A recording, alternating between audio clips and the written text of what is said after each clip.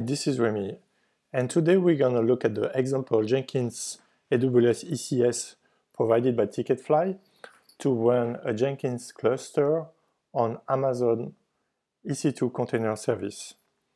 So EC2 container service, also called ECS, is the container management service provided by Amazon, and there are some good features that we want to illustrate today. And number one is the ability to auto-scale based on your need. So you will see we'll add more instances when we have a high traffic spike, and we will remove these instances when the spike is over, and this will be automated.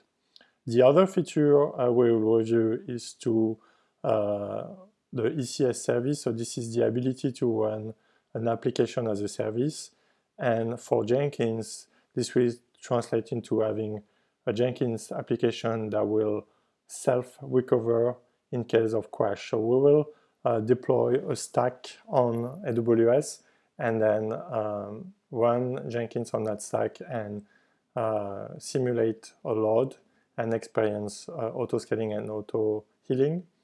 And let's start the demo.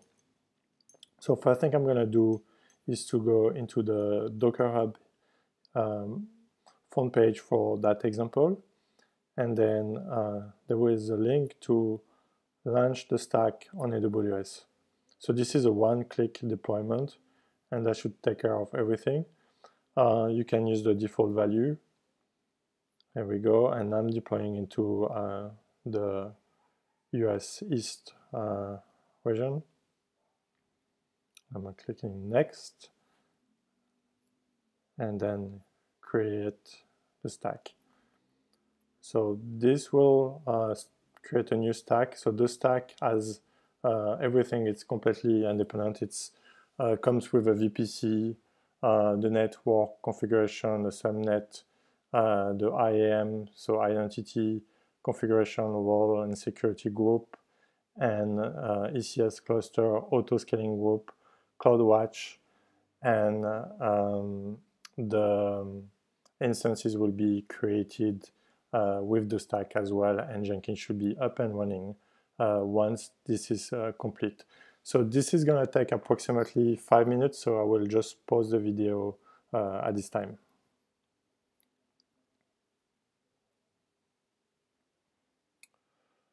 Okay, so coming back to the video, the CloudFormation stack was created successfully. And now if you click on the Outputs tab, you should see the Jenkins URL. So this is a load balancer URL, and Jenkins is started in the ECS container and is registered to the load balancer. So the first thing we're going to do here is to simulate some load on our Jenkins. So the best way to do this is to run a job that is running all the other jobs that were created when starting Jenkins.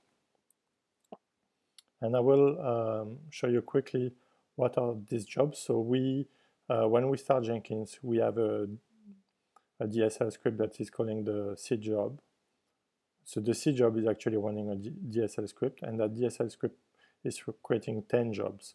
And we have 5 jobs for each job, so they are just copy of the same jobs. We have one job that is a JavaScript application, so it's running npm, and it's using a Docker image, and the other one is similar logic. It's running this time a Java application, a Java build, and same thing, it's using a Docker image. And they will both run on the ECS container. And the configuration, so the global system configuration for Jenkins is created at runtime. So if you go back to the Docker image and you find the startup script, you will find the configuration of this cloud, so Amazon EC2 Container Service Cloud. So the idea here is to provide a Jenkins Docker image that has everything, so we can see the ECS demo without having to configure, having to do any manual steps. So it's really something that works out of the box. As soon as you deploy the CloudFormation stack, we should be able to experience the ECS cluster auto-scaling. So what I want to show next is the ECS cluster in Amazon. So in the console, you can find under service compute EC2 container service, and there will be a cluster called Jenkins cluster. And at this time I have, so there is one service running that's for Jenkins master, and this is as a service. So if that container is stopping or it's crashing, it will be restarted. And there's a tab called task, and this is where you will see that service running. So there's a Jenkins master, but then you will also see the job being executed right now on Jenkins that will start piling up here. So at this time we are at an interesting state where the cluster comes with 2 instances. So this is the minimum size that we allocated when we run that CloudFormation script. So it means that we have one instance that is running Jenkins and one instance that is running 2 jobs, and it translates into the availability in CPU and memory is almost close to 0. And so this is the interesting part, because we should be able to observe auto-scaling. So auto-scaling works through CloudWatch and auto-scaling group. So if we go to CloudWatch, we will see that we have configured 2 alarms. And this is the alarms that will trigger when auto-scaling, so up or down, is required. At the moment, both alarms are green, which means the auto-scaling is not needed. But if we give a little bit of time, we should start seeing this alarm scale up going into red. So I'm just going to pause here the video and come back when the alarm is triggered. So it was a brief pause because the alarm here is only waiting for a minute. So the CPU reservation was, as you have seen, was 100% on the cluster, and because of that, this alarm is triggered. And what does it mean is that when this alarm is on, it will send a message to the auto-scaling group to add 2 instances. So now if we go to the auto-scaling group, so EC2 auto-scaling group, we will see that now we have 4 instances. And if we look at the history,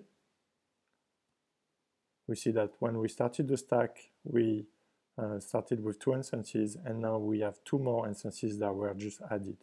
And if you click on the description, you will see that the alarm triggered the policy Jenkins ECS stack cluster scale up, and that was the trigger for the auto-scaling group to add these 2 instances.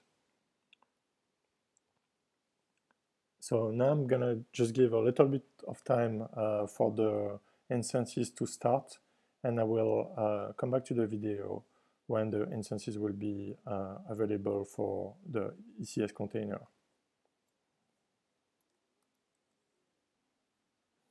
Okay, so back at the video, now we have our instances that are started, at least, yeah, one of the 2 instances were started. There is another instance that is currently being added, and we're gonna be at a point where we will reach the max capacity of our auto-scaling group. So this is just as a command, this is a good practice to set a maximum number of instances for an auto-scaling group, because in case there is a bug in your policy, scale-up policy, this will actually prevent creating an unexpected number of high number of instances, and that would translate into an expensive bill from AWS. So in our case, we wanted to have a simple demo. We just wanted to run 10 jobs, so we just set up that limit to 5. And just to give you an idea of the cost, this cluster right now would cost approximately 10 cents an hour to run using this EC2 micro instances. So now let's go back to the container services. And so in the Jenkins cluster, we'll see that now we have 5 instances that are registered to it. And the number of tasks here is becoming increasingly higher. So that translates into more Jenkins jobs being executed on the cluster. So as you can see, Jenkins is getting some load, and then the load is being translated into using all the ECS instance available, which triggers the CloudWatch alarm to be the scale-up CloudWatch alarm to be triggered, which itself triggers the policy to add more instances, which triggers the container ECS to have more instances available. So that's how you do auto-scaling. So I'm gonna do a pause here. Actually, let's do a quick look at Jenkins here. So you can see the jobs are starting to being processed. Some are already done, and the build crew will become increasingly smaller as all the jobs will be processed, as now we have enough instances available in our cluster to process the load. So I'm gonna do a pause here until all the jobs here are complete in Jenkins. As you can see, it will be faster now because we have multiple jobs running concurrently. Okay, so now we are completely done with running the Jenkins jobs. So as you can see, all the jobs were executed successfully. All of them were executed on the ECS cluster. Each of these jobs was running into one container task. And we can look at the container service, and we will see that at the moment, there is only one task running, which is Jenkins master, so the main Jenkins application. But we still have like 5 container instances. So these 5 container instances were bought by the auto-scaling group when we had the high traffic spike. And if you look at CloudWatch at the moment,